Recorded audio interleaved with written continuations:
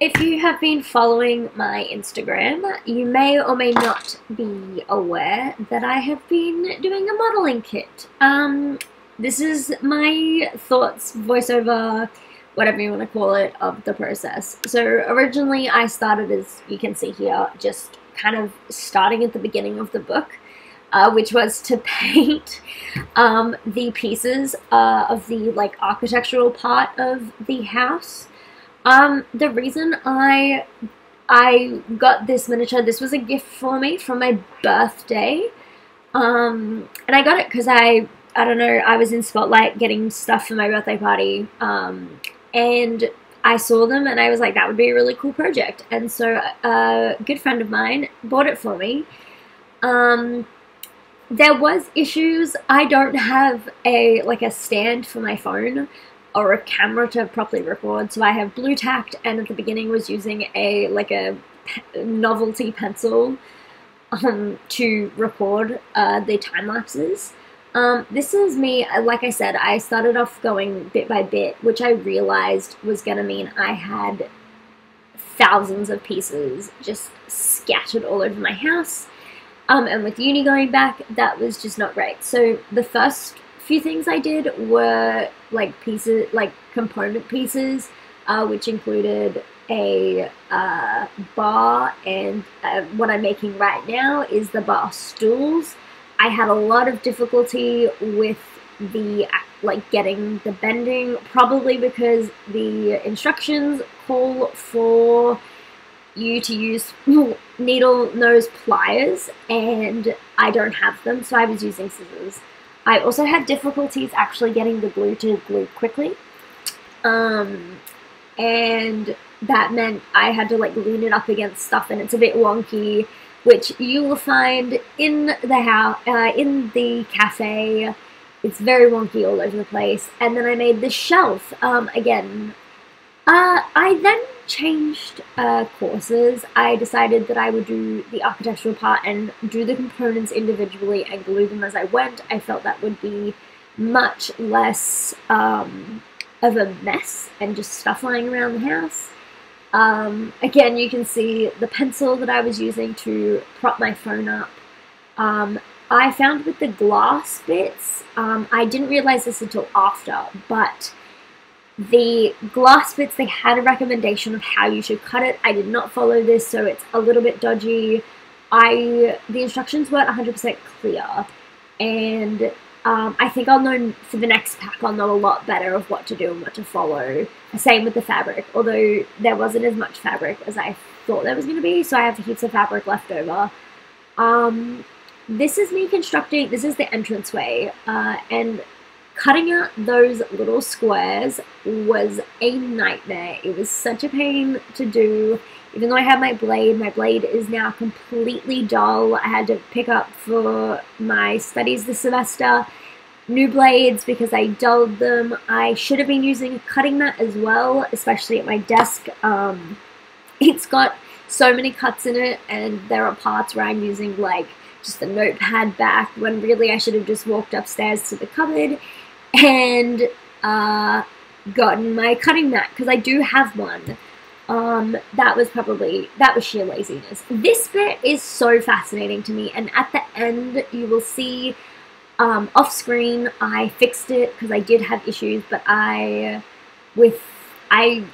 managed to do electrical wiring. I've never done this before. This was so new to me, and there was lots of testing of trying to get it to work. So as I was gluing it in and getting the roof component right, I needed to also make sure that the wiring was right and that I was getting it before I heated it with the lighter, the heat shrink, because once I was there, I was at heat shrink and it was the end. So I finished the house at this point. And really, I was just now trying to get in all of the components. So I would just step by step, as I wrote down a list of what needed to go in and just worked on it little bit. There were 4 steps that I had. and I just worked on it and glued it in as I went, and that way I could just, it was like easier step, and again, no mess. Yeah, change of scenery. I needed a bit more working space this day and wanted a more light compared to my desk, which is in the other corner where it's dark. This was definitely the preferable place to work, even though I ended up going back to my desk at the end, and that's just because here I was listening to music. At my desk I tended to be watching things, which also meant that I was more distracted. And basically, yeah, as you can see, I'm putting together the little shelf that I made at the beginning. I noticed, so on the coffee bags, it says like mocha, americano, latte, which I think is really funny. I'm an avid coffee drinker. If you drink lots of coffee, you will know those are how you make a coffee, not types of coffee beans. So I thought it was freaking hilarious that these bags of coffee beans were being labeled after ways to make coffees. I drink mochas, if you want to know. Getting these components done, particularly the flowers and the bonsai, as they were called in the instructions, was so difficult for me.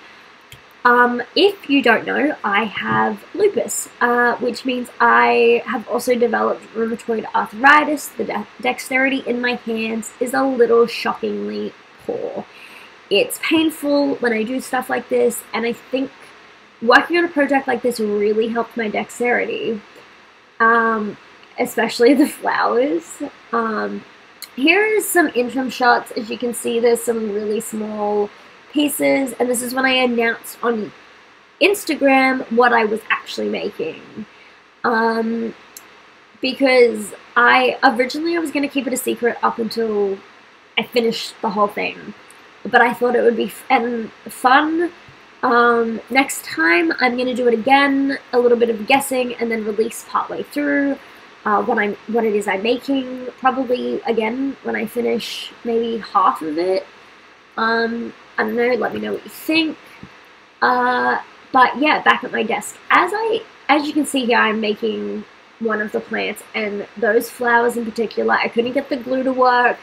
My hands weren't working. It was so frustrating, and I wanted to throw a tantrum. Not really, but the flowers in this whole project were the most difficult thing I had to do, which is probably sounds a bit silly, but it was like the tiniest paper, and I had to wrap them, and bending wires because my hands don't bend wires. I'm finishing up. This is the last step here before I finish, and it was mostly just putting together the piano and a table and then finishing up. And then at the end, I actually went back and I re-glued on some of the vines because they'd fallen off as I'd been modeling the project and moving it around. So you can see that I've glued. And this is the finished product. I actually went back in, like I said, and redid the wiring. It failed when I put it all in together with the batteries, even though I tested it. And I put extra grass that wasn't in the instructions along the outside of the thing. Those are the vines I was talking about that I added more to just give it a different aesthetic. And this is Simon's Coffee Cafe. I am so proud of how it turned out. There is lots of errors. You can see the chair is slanty, same with the bar stools. For a first project, it's really good. So I'm so proud that I was able to do this. And yeah, it took about 34.5 hours for me to complete.